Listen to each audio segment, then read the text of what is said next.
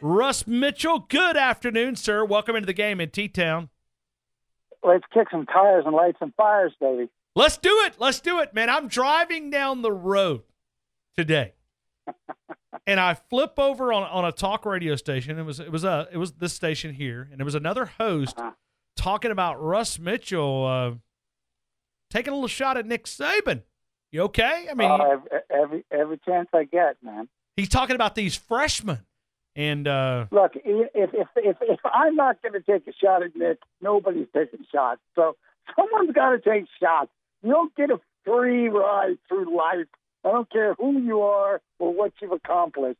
Nobody is so big that they can't take a shot now and again. Yeah, but he said he played more freshmen that he thinks. I think he wanted to do a study or somebody to do a study that he's played more freshmen. He's always got an excuse, man. It's the left foot or it's the right foot. Whine this, blame that. Look, most of the time, I'll tell you, the cat knows exactly what he's doing, whether it's trying to distract attention away from something that, he's trying to recruit, Russ. Or he's trying to recruit, or he's trying to do whatever he wants, But I'm not going to say you're ranked number one in America. There's not a lot of room for whining. Just get up there and not respect the process. All right. Look, not a great performance in Starkville, but I'd love to have your opinions.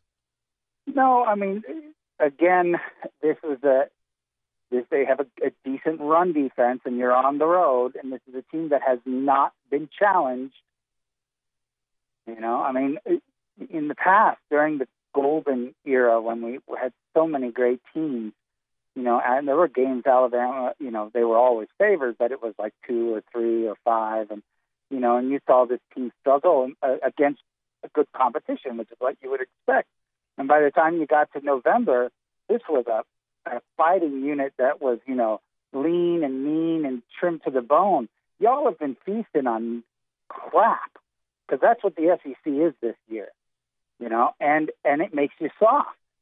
And it doesn't matter how hard Saban coaches and, how intense the practices are. If you play soft teams the whole year, then suddenly you go on the road and all those cowbells are going off and you're playing a good defense and they jump up and y'all can't convert on second. If running isn't easy for this Alabama team, then suddenly you can't convert on third down conversions. Go look at the Clemson game. Go look at Clemson. You converted 13% on third down. This game, midway through the fourth quarter, 25% on third down. So I worry about that when it comes to this team.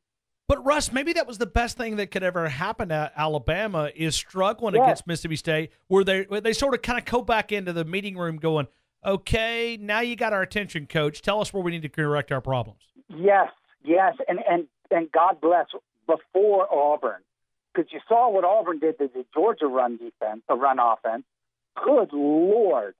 Georgia, there was a point late in the fourth quarter before the Auburn kids were just partying where Georgia had rushed the ball 30 times for 28 yards, 0.9 yards per carry on 30 rushing attempts.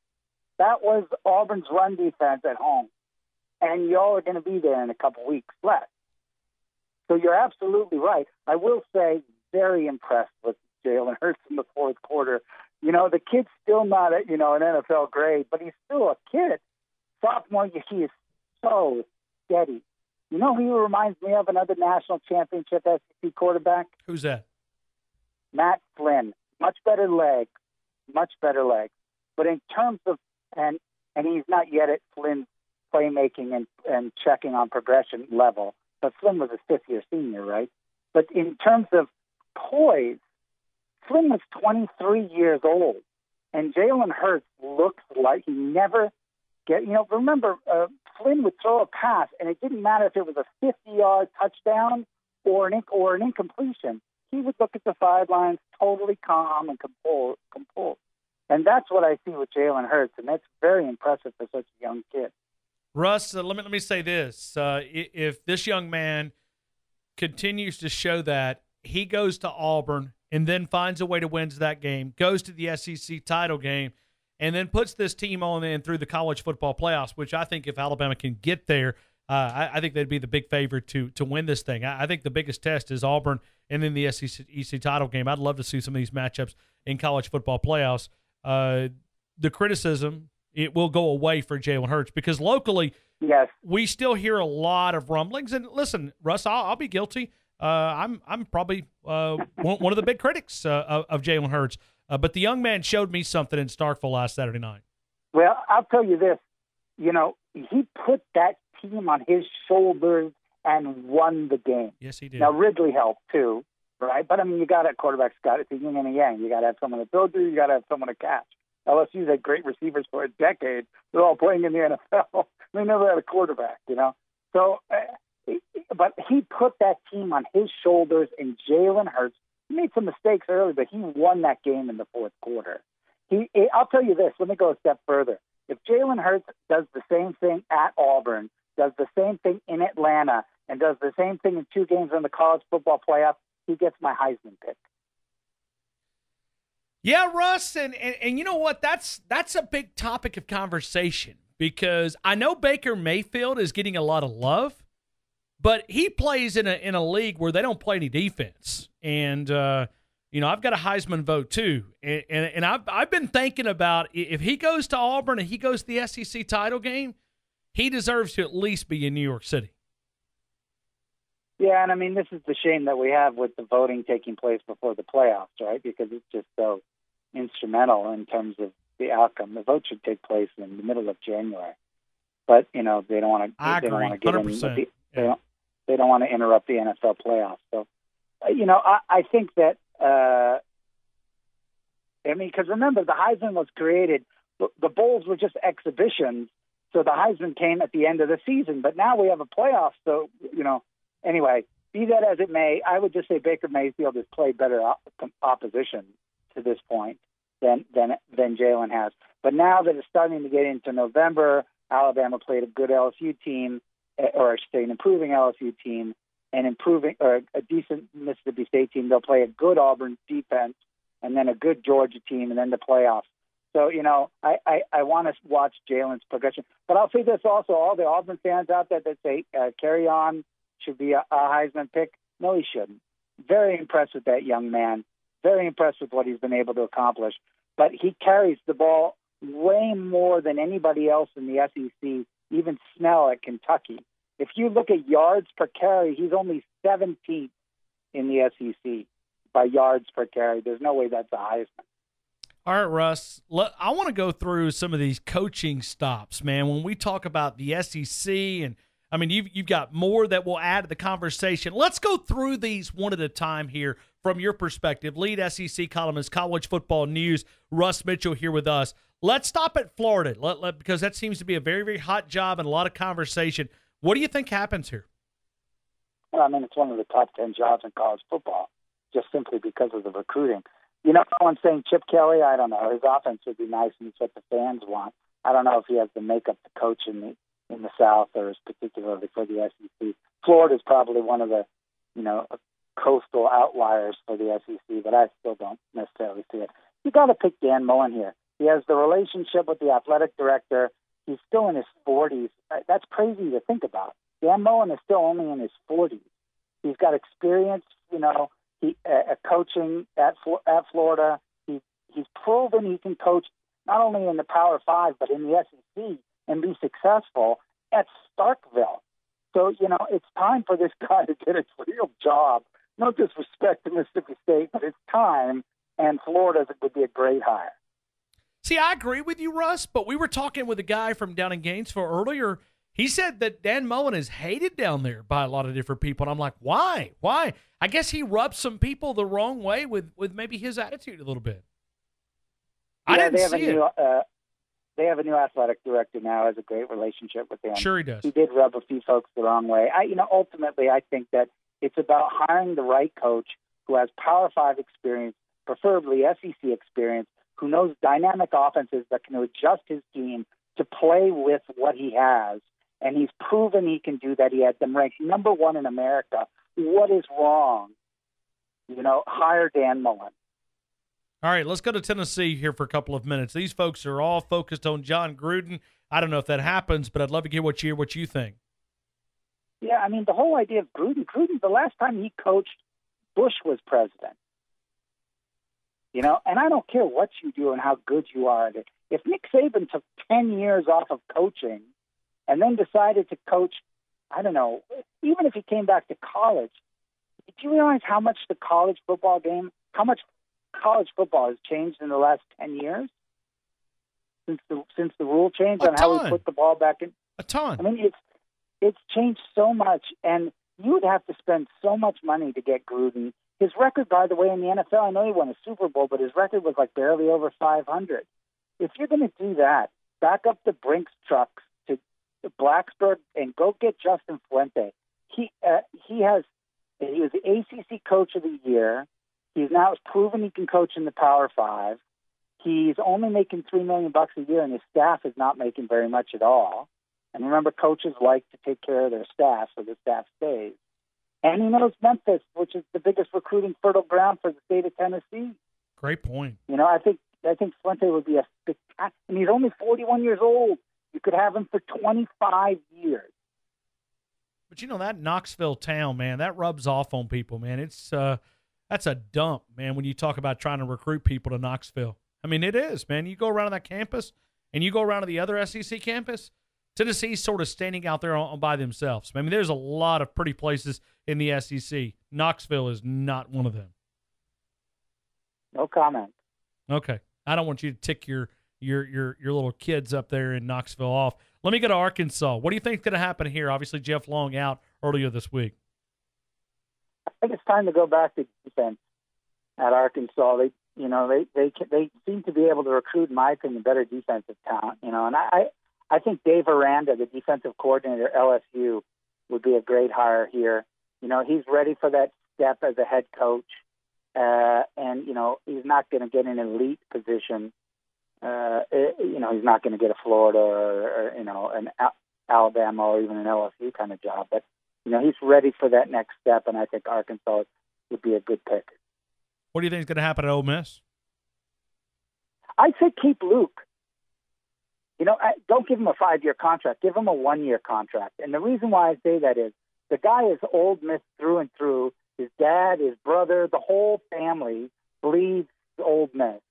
There's 6 jobs coming open in the SEC. You're not going to be, and Ole Miss is near the bottom of the list. And with the sanctions, you're not going to get the best anyway. So why not give him, like they did with Fickle at Ohio State, why not go Luke for another year? And if you don't do that, I say go to Troy and get Neil Brown. And I know he's young, he's only 37, but, he had 3 years of OC experience with Tuberville at Texas Tech. He had 2 good years as an offensive coordinator at Kentucky. And look what he's done at Troy. He's great with quarterbacks, dynamic offense, which fits in with what Hugh left at Ole Miss. So I say Luke, and if not Luke, then do Neil Brown. What happens to Kevin Sumlin in Texas A&M? Oh, he's done. Out of there. Yeah, I mean, he was feeling the heat when he was winning from his Board of Regents. Yeah, and I mean, they're going to lose this. We talked about this 2 weeks ago, right? They lost to Auburn, then they lost to State. They could lose to Ole Miss, and then they got LSU. They haven't beaten LSU since they joined the conference. And they got to go to Death Valley to play. So, he's done. I say, is it too soon for Greg McElwain? I mean, A&M is a really strong track record of spending money. I mean, they just bumped their stadium to over 100,000. They've got good facilities. Maybe it's a little too soon, but they're trying to get Jimbo Fisher. If they don't, that's not going to happen. If they don't, Jay Moorhead, the offensive coordinator at Penn State, I think he'd be a good fit there. Scott Frost has a really dynamic offense. He'd be a good fit too, but the UCF coach, but he's going home to Nebraska because they're getting rid of Riley. All right, so you were talking about Dan Mullen earlier. If he leaves, what happens at State? Well, I think that, again, Aranda's a possible good choice. Another one is Manny Diaz, who's now the defensive coordinator at Miami. Remember, Miami State's known for their tough defensive play, right? We saw that just 5 days ago. And Manny had some great defenses when he was there. He knows how to coach and how to recruit at State. I think that would be a good hire. If not Danny, or excuse me, if not Manny Diaz, then I'd say go to Troy and try to get Neil Brown. He's about the same age as Dan was when they hired Dan as the offensive coordinator out of Florida. Hey, Russ, final question. I don't know if we're going to be able to catch up next week, but if we're not able to because of the holiday, and hopefully we can try to catch up, if I can put you on the spot on a Thursday, about 10 days away, 9 days away from Alabama and Auburn, who would you pick? I'll go on the radio on Thanksgiving. We're not going to be on, though, Russ. Oh, you're not going to be on. Hell, I'll talk football on Thanksgiving. Yeah, but you want my prediction of the Auburn-Alabama game? Yeah, I mean, and don't let Nick Saban know, but we've been talking about Alabama and Auburn and not Alabama Mercer. I mean, hey Russ, hey, will you break down the Mercer game for us, please? Yeah, no. You realize I watch every single game, literally every single game. I will even watch the Alabama Mercer game, but I'm going to watch it at 1:30 in the morning on fast forward. Okay. Yeah. I think I got to tell you, I think Alabama wins this game. I think they'll win this game, but brother, it's going to be a lot like the Mississippi State game. It's going to be close. It's going to be a nail biter. And if Stidham can get the passing game going, if he can find enough holes, I don't think they'll get a running game. And this is the problem. I think Alabama will do a decent job stuffing Carry-On. He runs aggressively, and I know they got some other backs, but he's obviously a big guy. He runs like a Fournette style, and I think that plays more into Alabama's strength. I think they'll have to lean more on Stidham. Ultimately, though, I think Auburn will be able to stop Alabama's strength. So it comes down to, Stidham against Alabama's defense versus Jalen Hurts and Ridley. And in a clutch, very tight ball game, I like Alabama to sneak it away in the end.